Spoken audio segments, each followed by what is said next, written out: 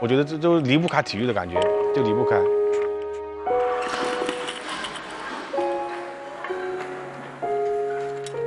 我是小学4年级开始练的举重，但是我在业余体校练的时间比较长一点，18、19岁我才进了专业队的。刚刚进到广西举重队的时候，就是那个荣誉窗，对我的触动是比较深的。那个荣誉窗那里正好有个空位，我一想，哎，我什么时候把我的照片也放过去？我进队第1天就朝着这个目标去奋斗了。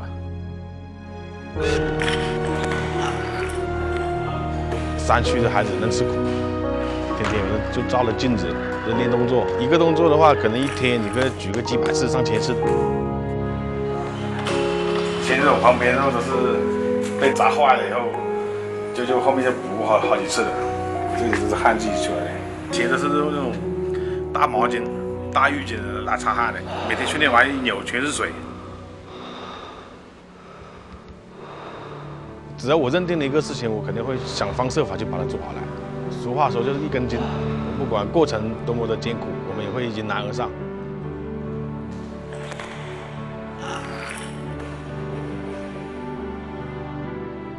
半年我就拿全国冠军了。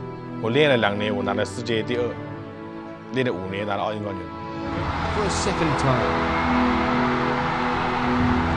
the crowd is ecstatic, and so is Lu Yong. 那种心情好像是没办法去表达出来的。我觉得 Gold to China and Lu Yong.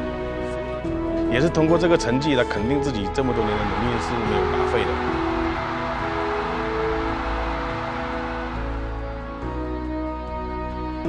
当时就是实现了梦想，我觉得。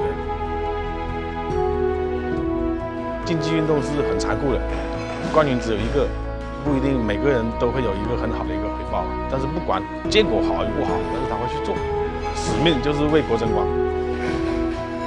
我们队里面也有很多还是很能吃苦耐劳的，一直在努力的。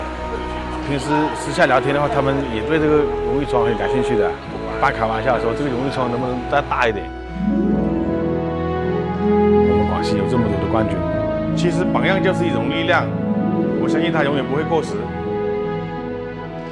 虽然说现在已经不在赛场了，但是我们作为一名共产党员，我觉得有这个义务再为他们保驾护航吧。